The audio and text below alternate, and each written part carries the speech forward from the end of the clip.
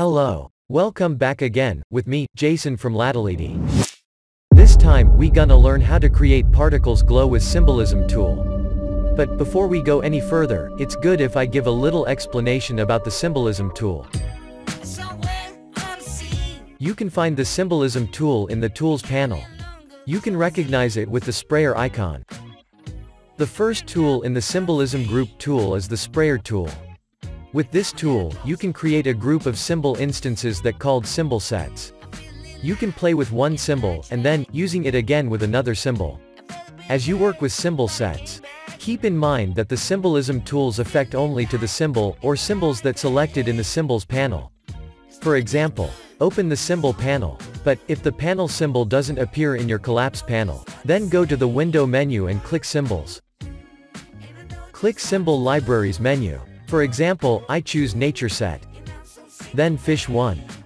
Close Symbol Nature panel and back to Symbols panel. Make sure that the fish symbol is selected. Then you can play with the Sprayer tool. Of course with a left click and drag. If I drag faster, it will make the symbol having more spaces.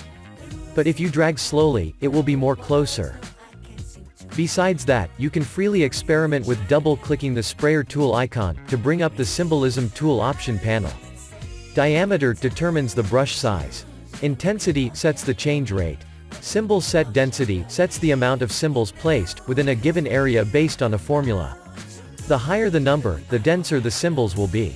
Below this, there are several other Symbolism tools. Their function is as a modifier for the symbol set that has been made. If you create a mixed symbol instance set, you can change the orientation by using Symbol Spinner tool. To change the size, use Symbol Sizer tool, and so on.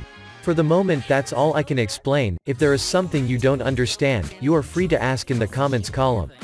Okay, now we return to the tutorial how to make particles glow in Adobe Illustrator using the Sprayer tool. First, we must make the background. The reason is because the glow effect that we will make is influenced by the background color that we choose.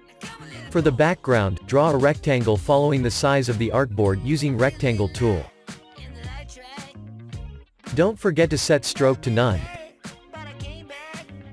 And the fill with R0, G15, B26. It's look like a black color, but it doesn't. This is something that really needs to be considered. Do not choose a pure black color, because if not, the glow effect that we will make cannot work at all. Once again, the glow effect that we will make cannot work at all. The second step making the background is to add a colored light bias. Create a new layer and lock the first layer. Make circle with ellipse tools.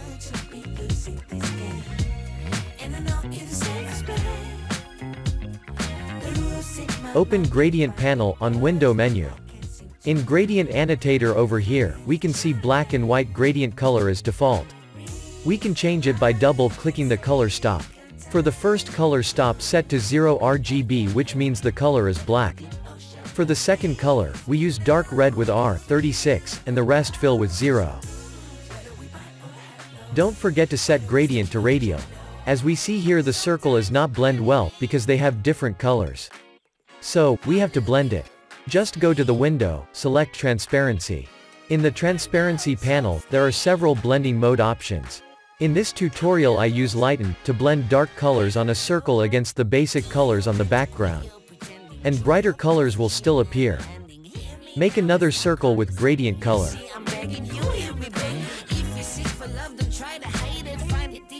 Leave the first color stop with black color. For the second color stop, set the RGB to 171. Location 5%. Midpoint 62%. After the first and the second color stop is set, create another color stop between the first color stop and midpoint. To create more color stop, just hover your cursor under the Gradient Annotator, until your cursor has a plus sign and then left click. After the color stop is there, double click to change the color. R171, G58, B0. Location 26%. Midpoint 55%. For the last color stop, follow the previous steps and set the color to R171. G33. B0, location 31% and midpoint 24%. After the circle that we made is complete, duplicate the circle by pressing Alt key on Windows and lift it to the side of the first circle. On this circle, we will create another gradient color. Because this duplicated circle has the same gradient color as the previous one, so, it will be easier for us to modify the gradient to another color. But for this duplicated circle we only need 3 color stops. So we have to delete one of the existing color stops. Select the color stop that you want to delete. And click the delete icon, to the right of the gradient annotator. But there is a simpler way that I often use, is by sliding the color stop out of the gradient annotator. And, the color stop is gone.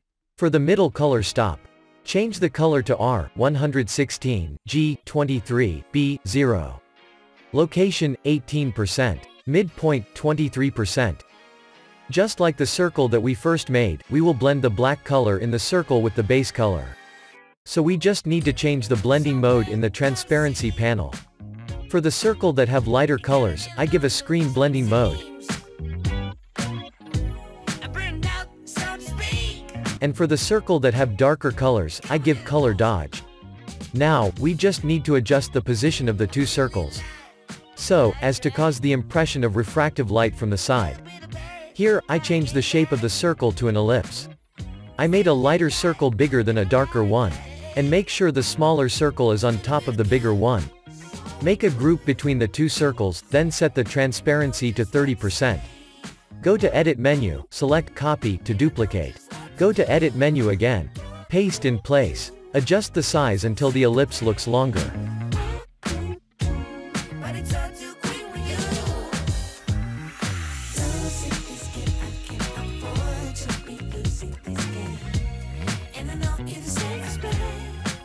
Now, I will try to make the flare effect on the other side.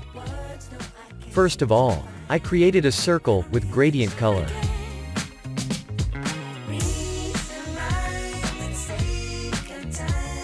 For the first color stop, I still use solid black color. And the other, I used purple with R, 149, G, 0, B, 186. I added one more color stop, so that the color transition was smoother from light purple to black. So in the middle, I add a dark purple with R, 74, G, 0, B, 114. Position, 17%. Midpoint, 24%. The last thing, is to set blending mode to color dodge. Again, create a circle. Made the gradient mesh as solid black on both sides of the gradient annotator. In the middle create a color stop with dark purple R, 74, G, 0, B, 114. 80% position, for the left midpoint set to 82%. And the other one, fill 37%. Blending mode to color dodge. Set the position of the two circles like this.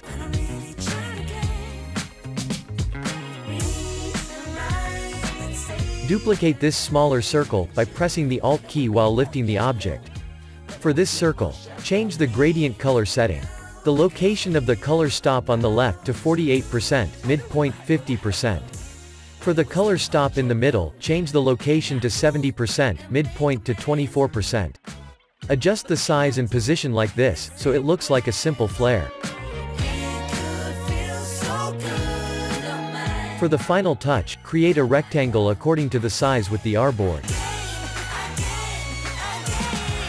Select all the circles, including the rectangle, then right-click. And select Make Clipping Mask. And lock the second layer. Now, it is time for us to go to the next step. Creating particles. So, create a new layer to place the particles.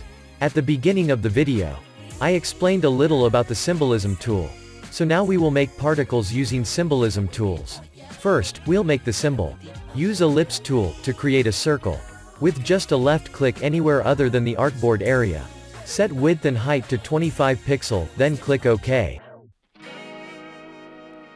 Apply black and white gradient color.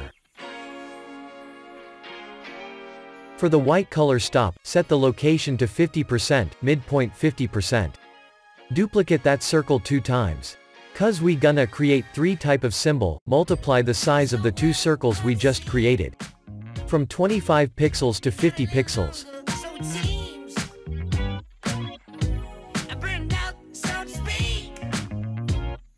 For the second circle, change the location of white color stop to 10% and midpoint 65%. And for the third circle, set the location to 5% and midpoint to 40%.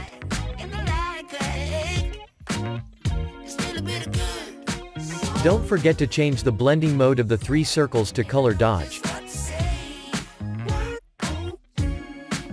Now, open the symbol panel to turn the three circles into a symbol. Just go to the window menu and look for symbols. After the symbols panel is open, just lift the circle 1 into the symbols panel. Then automatically the symbol options panel will appear. Name it, so that we can easily identify it. For now, leave the settings by default, then click OK. Now, the circle has turned into a symbol. We can recognize it as a symbol, because there is a plus sign in the middle of that circle. We can also see it in the symbols panel, with the name we gave it. Then, just follow the previous steps to change the rest of the circle into a symbol.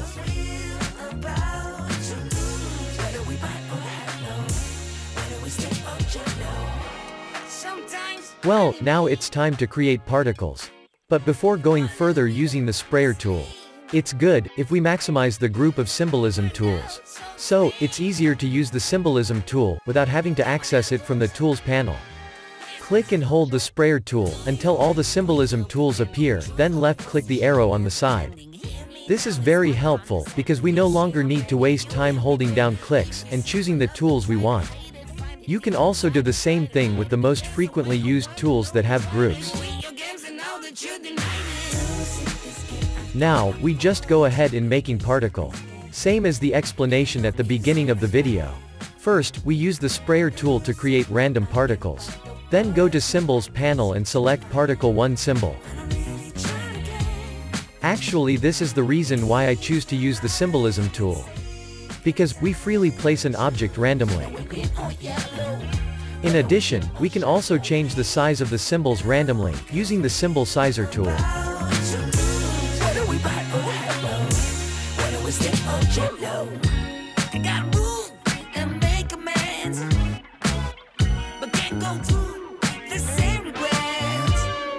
After we randomly set Particle 1, now go back to the Symbol panel, and select Particle 2.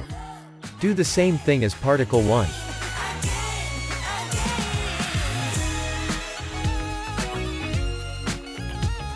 Last, add more particles with symbol 3, and play with size.